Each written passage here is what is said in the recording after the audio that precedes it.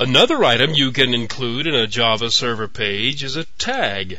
Simply put, you write and compile a Java class that outputs text that you want to insert into your final page.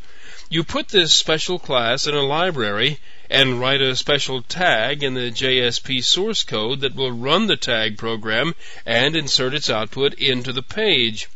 It's normal to have whole libraries of tags available for use in the pages, but in this lesson, I want to show you what's involved in creating a single simple tag and inserting it in your web page. The TLD suffix on this file stands for Tag Library Definition.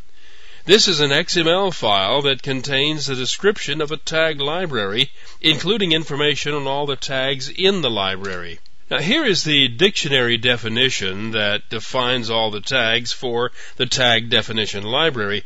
If you're curious, you can go to this website and download the definitions. Or you can just go to this website and verify that you're using the current version. Now this tag defines the entire tag library.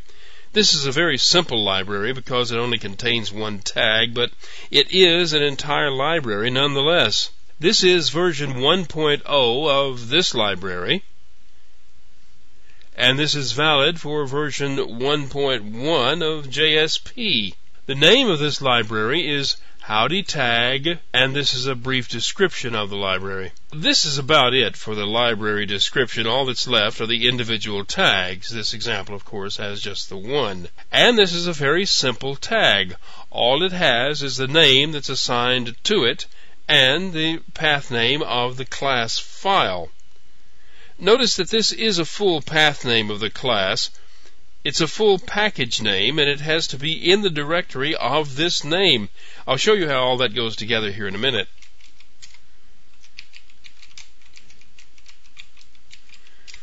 Here's a JSP file that uses this tag.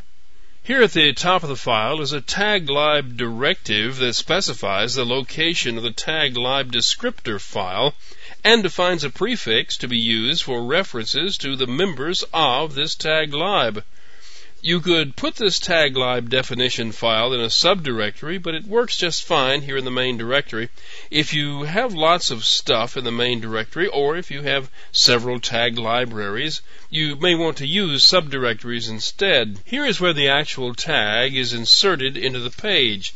Now, this is just a regular tag. It looks like an XML tag with a colon and all. It begins with the prefix that was defined in the top line that defines the library.